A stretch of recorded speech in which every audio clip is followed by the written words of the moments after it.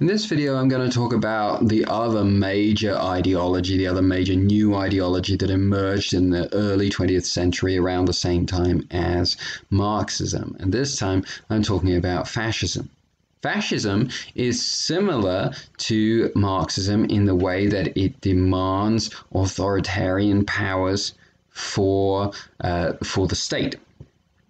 But it is a little different from Marxism in that its utopia is not so much creating this equality for all. Instead, it's focused on establishing dominance, that it's a type of nationalism on steroids that looks to dominate other societies. And it's based on Nietzschean ideas about the Übermenschen. We talked about this a little bit with German nationalism before, the idea of the supermen who create their own morality, and the Untermenschen, the undermen, the inferior beings who are there to be ruled, there to be dominated. And the goal of fascism is for the particular nation state to assert itself as this nation of supermen and to dominate the rest and dominate other nations. Look at it first in Italy with the rise of Mussolini. Mussolini, who begins his career as a Marxist, shows you how closely connected some of these ideologies were. And Mussolini, in the end, chooses nationalism and to align his ideas more with nationalism and nationalist domination rather than Marxist domination. But his methods are remarkably similar. His methods of coming to power and approaching power are remarkably similar. He uses the authority of his followers and marches on Rome with 30,000 of them, forces the King of Italy to name him prime minister, and then takes control of the state and concentrates all power in the state under his authority. Education, the press, the army, opposition parties. Again, sounds just like the way Lenin acted in Russia. And then he seeks overseas expansion. And again, this is the way in which fascism is different from Marxism.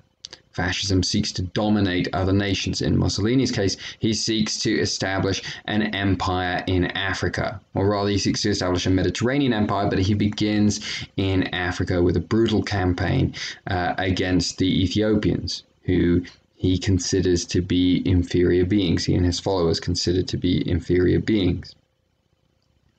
And so that's the setup in Italy. Of course, we'll talk more about this when I talk about World War II. Now we come to the more famous example of fascism, which is Nazism. Nazism is a type of fascism that combines fascism with racism. Now, when you have this idea of nationalism on steroids, it's very easy to make that segue to racism. But racism wasn't necessarily built into fascism. But it is necessarily built, an anti-Semitic attitude is necessarily built into Nazism. And the Nazi Party is founded after World War I by a lot of Germans who feel embittered by the defeat of Germany, by the way Germany was treated in its defeat, and blame this defeat on those who are not part of the war effort, particularly German Jews. In 1921, Adolf Hitler becomes the leader of the Nazi Party and leads an attempted coup 2 years later. The German economy collapses because of the reparations they're being forced to pay after Versailles, and the French take over and occupy a part of Germany until the reparations are paid. Again, the Germans are kind of behaving the way the Prussians did after the Franco-Prussian War. That's certainly what's in the mind of the French.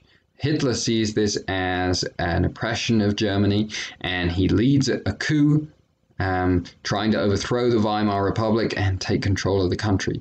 The coup is not successful, and Hitler goes to prison, during which time he writes his autobiography, he sets out his program, he returns after he's released from prison, he returns to power, within his party, more influential than ever, and begins winning elections.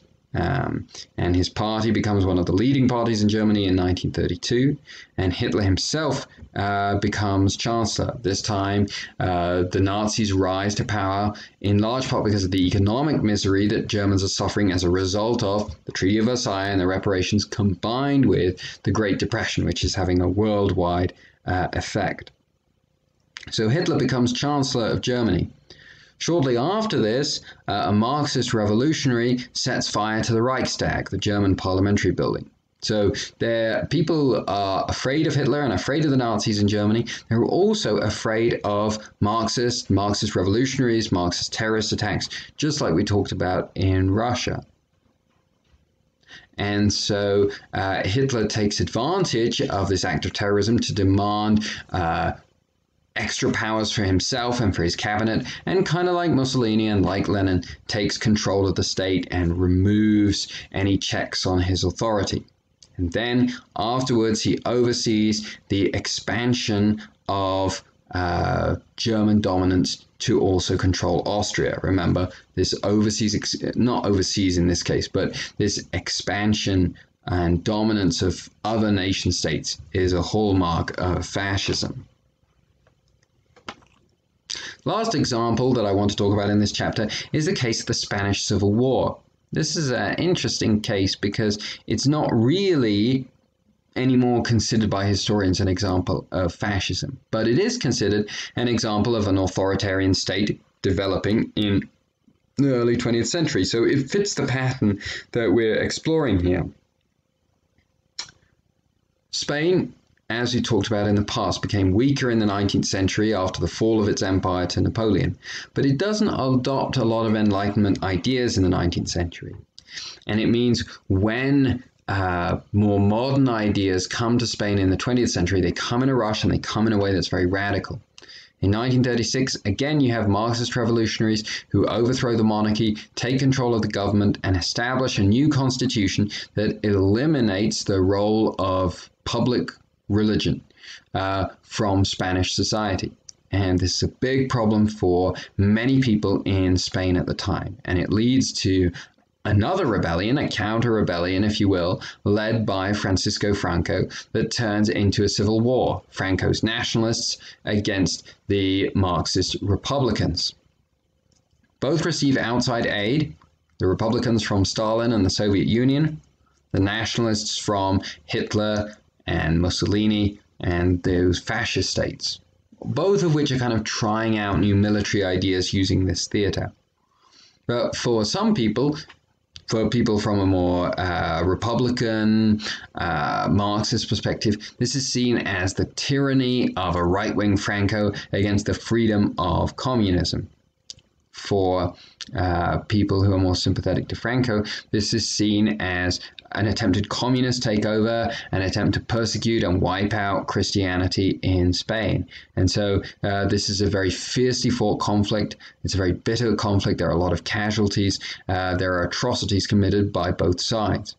In the end, the nationalists are successful. The last province to hold out against them is Catalonia, which retains separatist ambitions to be independent of the rest of Spain. We see some of that still in the 21st century.